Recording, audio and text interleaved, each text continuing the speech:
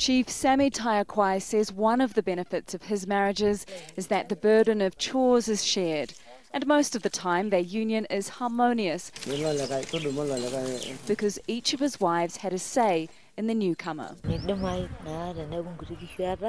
It's important to be part of the negotiation because the land has to be divided again, and I have to make sure that the next one is willing to help with all the chores. Polygamy is about bringing whole families together. He consulted his wife's parents first. You don't just go and pick him because you want more than one. You go there, you pick one, you go to the other corner. No, there is a system to follow. Kenya's parliament has just passed a bill that legalises polygamy. It means all so-called customary unions should have a marriage certificate as legal proof. But it also allows a man to marry again without his existing wife's consent. The new bill has huge implications for women in customary marriages.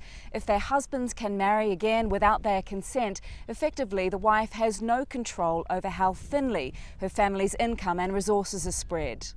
But supporters of the bill argue it covers all Kenyans and raises the status of women, whether they're married in a church or a mosque, in a customary or a civil union. It's all of them. The bill protects all of them.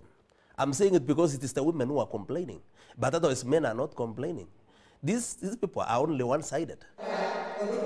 Wanjika Muhia is one of the MPs who walked out of Parliament during the debate. After all, we are all elected by all genders. So as a woman member, I should not make a law that disadvantages men. And equally we demanded, as men, regardless of their tyranny, they should not make law that disadvantage the women.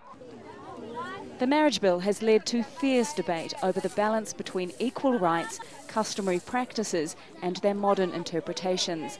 It still needs to be signed by President Uhuru Kenyatta before it becomes law. Tania Page, Jazeera, Narok, Kenya.